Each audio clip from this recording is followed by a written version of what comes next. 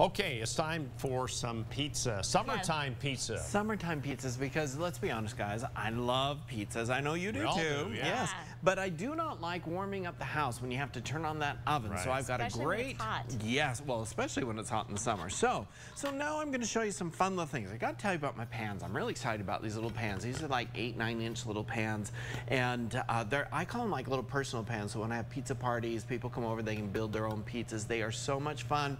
I ordered them on Amazon yesterday morning, and they came by 4 o'clock yesterday. Same day delivery. I couldn't believe it. I was floored. So I'm showing all of you this today. So we're going to get to this point here with some fresh dough that we're going to make up here into some rounds, into some personal pizzas. This is cornmeal that I have.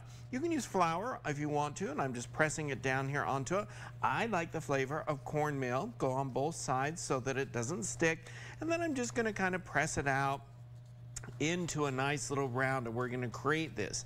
Now the trick to all of these are, you can do all these little mini pizzas, you can do a larger pizza. We're going to do these on the grill. Now to do it on the grill, I'm going to use what's called indirect heat, which means I'm going to heat the grill up with the hood on it, the lid. So it's got to have a lid on it, so it's going to act like an oven.